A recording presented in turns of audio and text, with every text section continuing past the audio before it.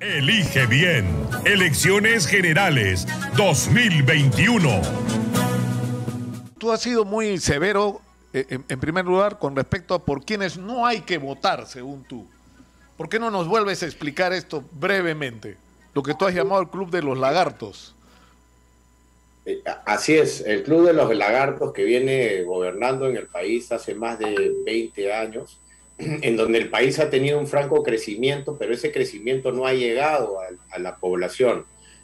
No hay igualdad de oportunidades para todos los peruanos, justamente porque se queda en el camino los recursos que son captados por los impuestos, por este Club de los Lagartos, ¿no? Que se paran reciclando entre ellos y prácticamente ahora vienen a vendernos otra vez más el cuento, y yo lo que he hecho es desenmascararlos para que la población escuche las respuestas que ellos tienen, no propuestas, porque sus propuestas ya nadie las cree.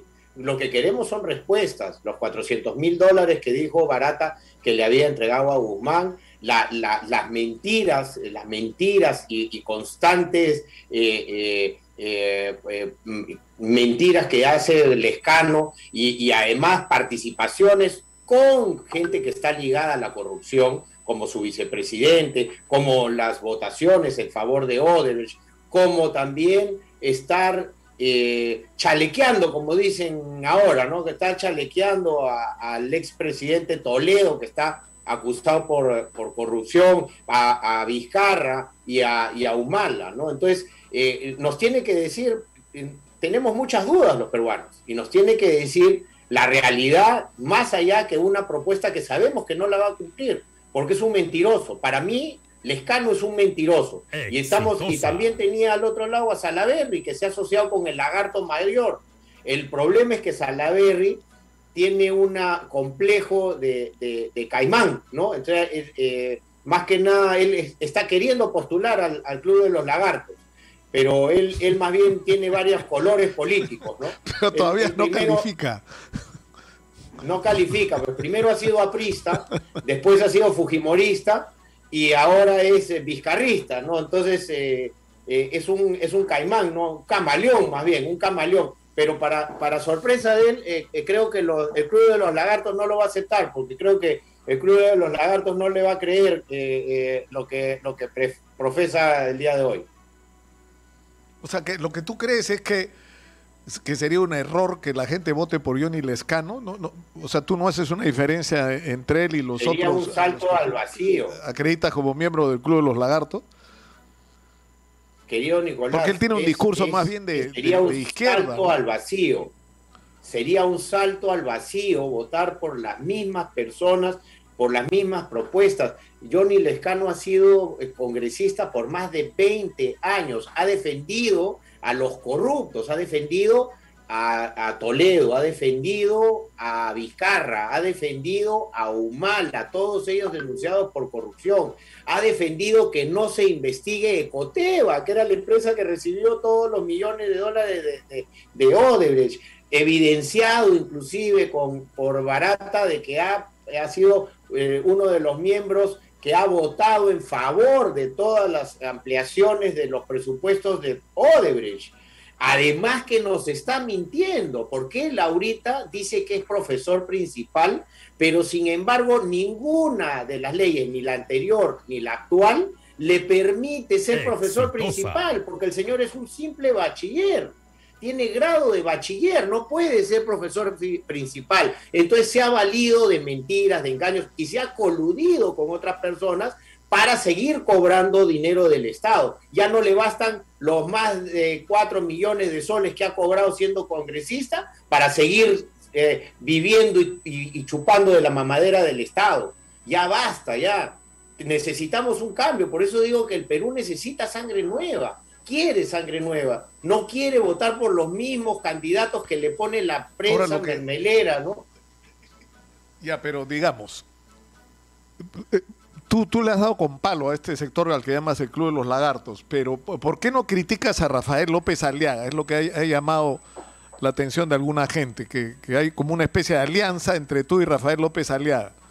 de ninguna manera, de ninguna manera. La alianza que yo tengo es con el pueblo, con la ciudadanía. No tengo ningún. Lo que pasa es que Rafael López Aliaga no ha sido funcionario público. Él no se está chupando todo el dinero del pueblo. Él no está malversando el dinero que nosotros pagamos por impuestos.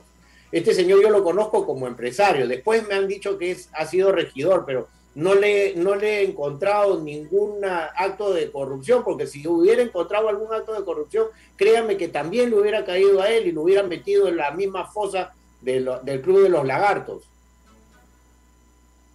Ahora, ¿qué es lo que propone Rafael Santos? Me piden acá que te pregunte, Rafael, ¿qué propone Rafael Santos, aparte de criticar a los otros candidatos?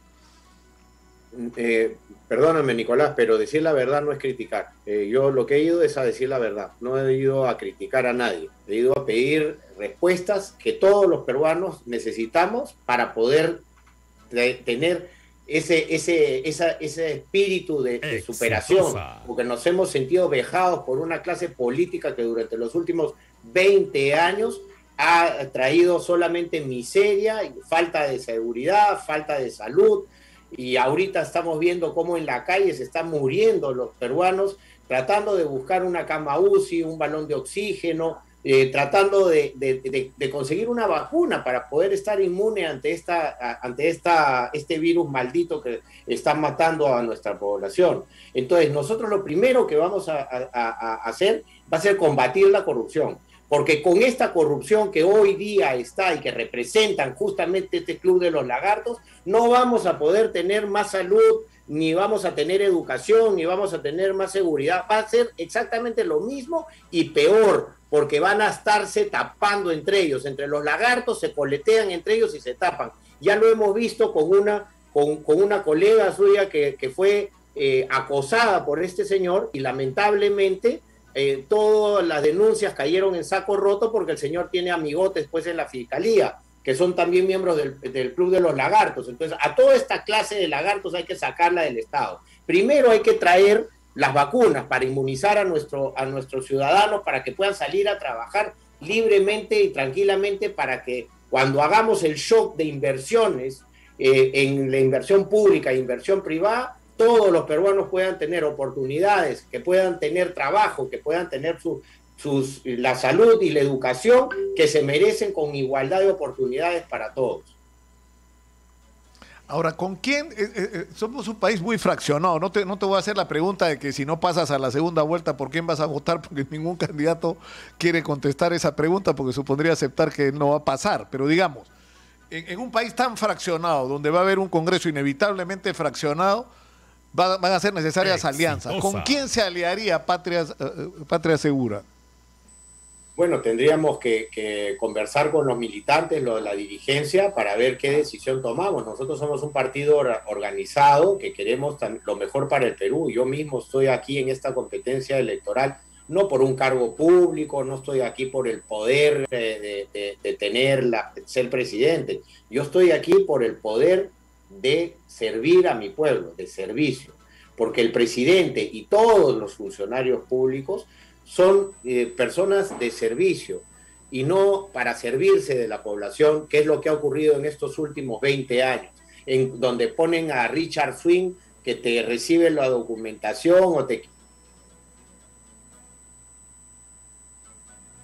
un trámite dentro del Estado. Nosotros tenemos que sacar a los operadores políticos de nuestro Estado para que pueda ingresar ejecutivos a poder realizar las diferentes obras que necesita el pueblo para que podamos tener nuestro trabajo, recuperarlo y definitivamente tener la salud que el pueblo merece. Rafael, yo quisiera terminar dándote 30 segundos para que te dirijas a los electores, para que le digas a la gente por qué tendrían que votar por ti este domingo, en un contexto en el que hay tanta gente indecisa. Muchísimas gracias, Nicolás. Perú Patria Segura está representado por la S de la seguridad ciudadana, la S de la salud y la S de los super peruanos como tú, que día a día salen a trabajar para llevar un sustento a su hogar. Nosotros, Rafael Santos, va a ir a la casa del Club de los Lagartos y va a llevar bienestar a tu hogar. Marca la S de Rafael Santos de Perú Patria Segura para llevar bienestar a todos los rincones de nuestro país. Es un compromiso de peruanos y le pido a Dios que nos ayude este 11 de abril, porque ahí empieza la recuperación de nuestro país. Primero, acabar con la corrupción, traer vacunas, shock de inversiones para que todos los peruanos tengan trabajo y un futuro mejor para sus hijos, con una mejor educación y mejor calidad de salud. Elige bien.